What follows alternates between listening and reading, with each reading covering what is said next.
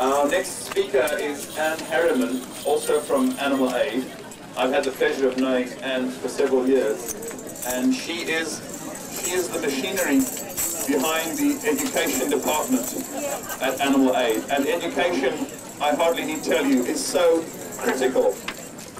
Millions of animals around the world are poisoned and burned, subjected to painful and invasive procedures in basic research, horribly deformed and mutilated in genetic and cloning research, used in warfare research to test conventional, biological and chemical weapons, and poisoned, gassed, burned, blinded, paralyzed and brain damaged to test chemicals used in industrial, agricultural and household products.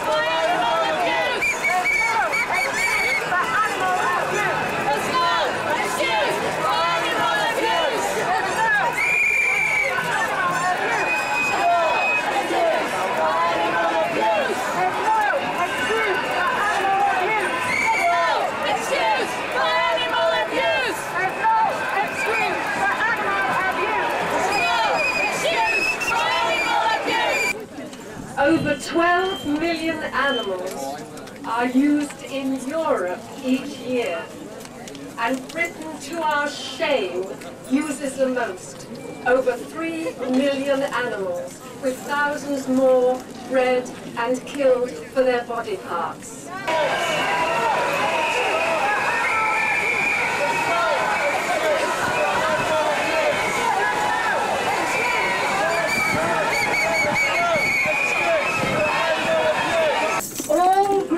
Social changes throughout history have only come about when the majority demands change.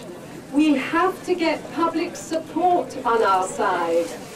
Pressure will only work when enough people condemn the use of animals in research.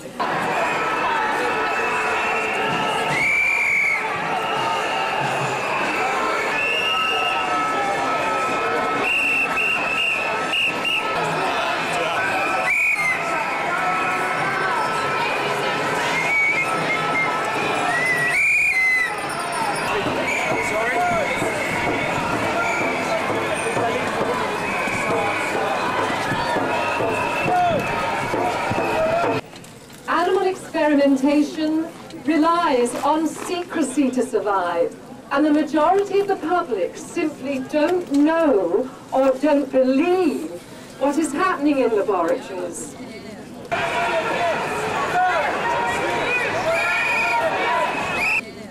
Also, fear of pain and disease is a natural symptom, and supporters of animal research, such as the pharmaceutical industry, play on people's fears. The public is manipulated by fear. Fear of disease, fear of suffering, fear of violence, fear of terrorism, fear of death, and even fear of us. The public's attitude towards animal rights campaigners has been cleverly manipulated by those who have the most to gain from animal experiments, wanting to protect their jobs, profits, and the status quo. Attitudes towards us are further fueled by the media, who describe us as terrorists, extremists, or nutters who care only for animals, not people. The justice system, to their shame, has now started treating campaigners worse than murderers, rapists, or paedophiles in prison over 7 years.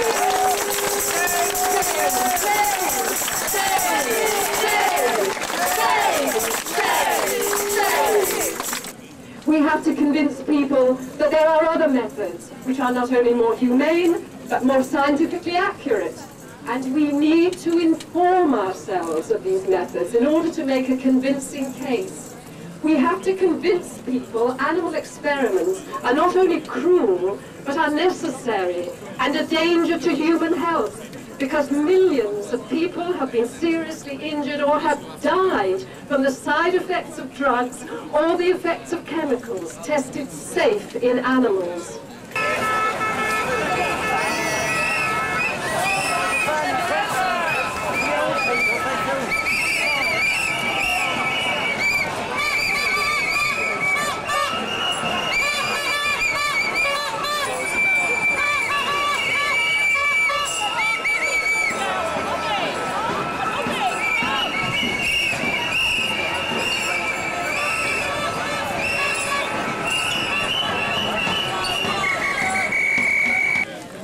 We don't experiment on our own species, our fellow humans. Why? Because we know it's wrong to hurt and kill people. Because they have feelings and can suffer. Animals also have feelings and can suffer.